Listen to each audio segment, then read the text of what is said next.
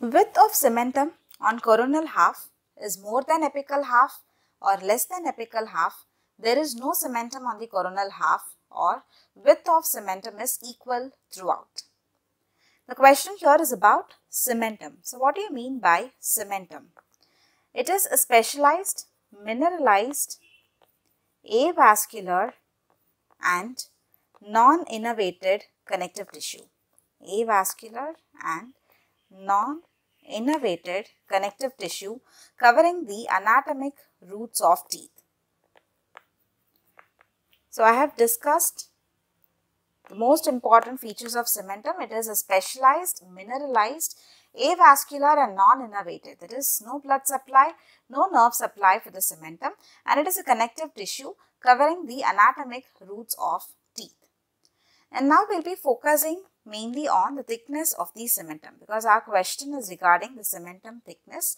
It is said that the thickness of cementum varies in different teeth, that is from incisors to canines to premolars to molars. It varies in different teeth, and at the same time it varies in different regions of same tooth.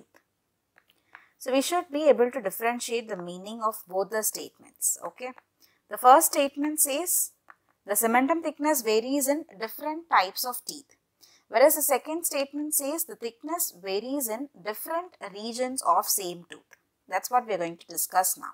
The thickness of cementum will be greater on distal surfaces as compared to the mesial surfaces. So this is attributed to the functional drifting of teeth towards the mesial side. Functional drifting towards mesial side is the reason for the cementum thickness to be greater on distal surfaces and less on mesial surfaces. And now getting on to the cementum thickness in different regions of same tooth. It is said that the cementum is very thin at the level of CEJ. That is, the thickness of cementum is very less at the level of cemento-enamel junction, that is towards the coronal half of the cementum. So the thickness is only about 20 to 50 micrometer, whereas it is thickest towards the apex. Okay, as we move towards the apical region, it is thickest towards the apex as well as in the furcation areas of molars, and the thickness is about 150 to 200 micrometer. So here we can observe the difference in the cementum thickness in different regions. Okay, it is thinnest at the level of CEJ in the coronal half, whereas it is thickest at the apical half, that is in the apex and in the furcation areas. And it is said that with aging, the cementum increases in thickness. The cementum increases in thickness by threefold. As the patient ages, the cementum thickness also increases by threefold, and the cementum thickness increases much in the apical region and in the furcation areas. The apical region and in the furcation areas, and this is correlated with passive tooth eruption. So in case of passive tooth eruption,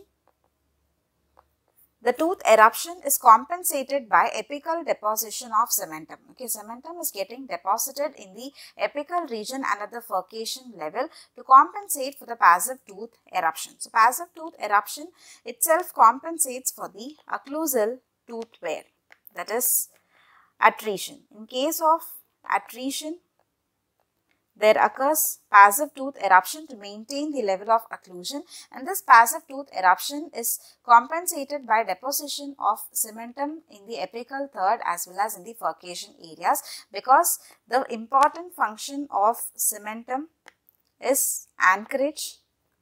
It anchors the tooth to the underlying alveolar bone. So the anchorage is mainly performed by acellular cementum, and apart from that, the important functions are adaptation and repair.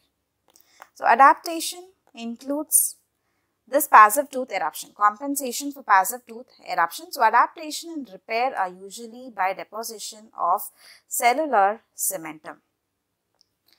So these are some of the points, important points that we should know regarding the thickness of cementum in different regions of same tooth. And now getting back to the question, the width of cementum on coronal half. So coronal half denotes the region near the cemento-enamel junction towards the cervical region. Width of cementum on coronal half is less than the apical region and in the furcation areas.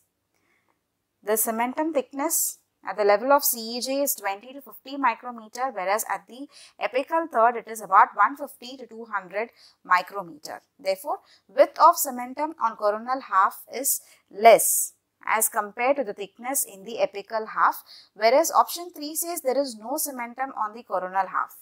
There is cementum present on the coronal half and it is mostly acellular cementum. And option 4 says width of cementum is equal throughout. Again, it is a wrong statement because cementum thickness varies in different teeth as well as it varies in different regions of same teeth. Therefore, out of the given 4 options, width of cementum on coronal half is less than the cementum thickness on the apical half. Therefore, option 2 is the right answer here.